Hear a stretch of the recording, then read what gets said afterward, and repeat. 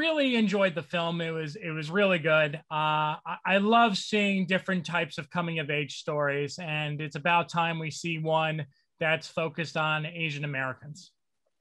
I agree. I think it's been a long time coming.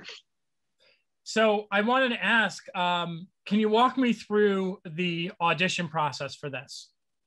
Yeah, so my audition was probably not traditional, what people typically go through. I was Eddie's assistant up until 3 weeks before production. And so I walked into the studios in Astoria, and he greeted me at the front door, which, Eddie's a nice guy, but he never greets me at the front door. And so he asked for my phone, he asked for my laptop, and I thought I was fired. And so he took it away from me, gave me scene 44, which was the Michael Chang scene where I'm sitting on the couch with Mr. Chin watching the Chang Lendl tennis match.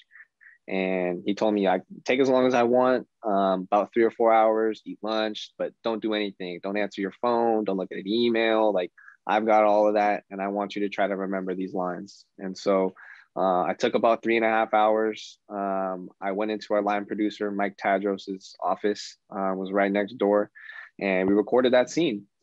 He sent it into the studio along with a couple words of encouragement on why he wanted to do it. And I had 3 weeks to prepare to become Boogie. Wow, that's incredible. That's incredible. Thank you. Obviously, there's a little bit of a topic in the film about being included and inclusivity. And I feel like after this past weekend, there's a bigger conversation that we're going to continue to have in Hollywood.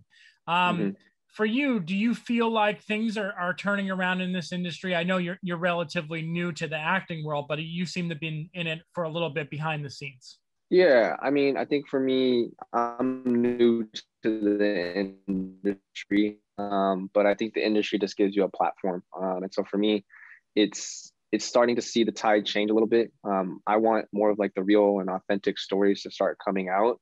And I think that's what's important. The Crazy Rich Asians was great to have Asian representation and to see it. But the relatability factor wasn't there for me. I don't live a crazy rich lifestyle. I don't have access to everything. And what Boogie allows for is just kind of like that normalization. People have been through this in some which way. People have their version of Boogie, whether that's you're into basketball or not. Like, it's you've been through this and you understand it and you can relate to it. And so that's what makes this so special, is because people can tap into the realness and the authenticity. And I hope that starts to flame around and starts to kind of wildfire in a way where we can start getting these authentic stories being told, because they're out there. We've been through them, we know them, and we just want them to be represented. I agree. I know I have to wrap, but I just want to say I do completely agree with you. I love when I see stories of everyday stories. I don't like when it's just like in a marketing agenda where I watch a movie and I'm like, oh yeah, this is the first of its kind, the first of this. It's like, I want everyday stories. So thank you for that answer. Love talking to you. Best of luck to you in your career. Thank you so much, Scott. It was a pleasure. Take care. Nice talking to you. Take care.